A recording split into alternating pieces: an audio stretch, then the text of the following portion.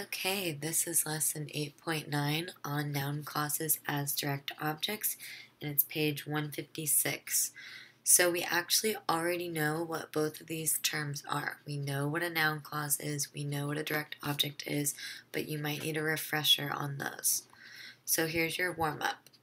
Finish these sentences. Pause the video. Okay, here are some examples. I asked how the coffee machine works. The girl thought that Santa Claus was real. She does not know what to name her dog. So all of these sentences contain noun clauses that are direct objects. So if you forgot what a direct object is, it answers who or what after the verb. So when you're doing this, you just need to find the verb in the sentence and what comes after it. So here's an example. She raised chickens on the farm. So the verb is raised. What did she raise? Chickens. Chickens, the direct object. Okay? Common introductory words for direct objects that are noun clauses are how and that.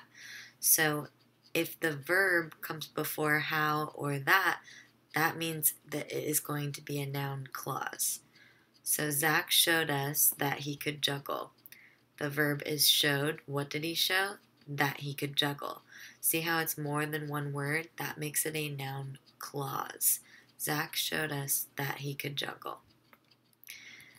Miss Heather suggested that we eat Chipotle for lunch. The verb is suggested. What did she suggest? That we eat Chipotle for lunch. Here are some examples for exercise 1. It says, identify the noun clause that's used as a direct object. So again, I'm just going to look for the verb and what comes after it. Number 1, I never really asked myself why things are invented. Asked is the verb. What did I ask? Why things are invented.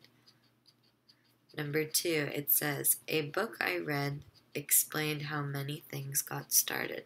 So what's the verb? Explained. What did it explain? How many things got started. And number 3, did you know that many inventions resulted from chance? So what's the verb? No. Did you know that? So this whole phrase is the noun clause. Did you know that many inventions resulted from chance?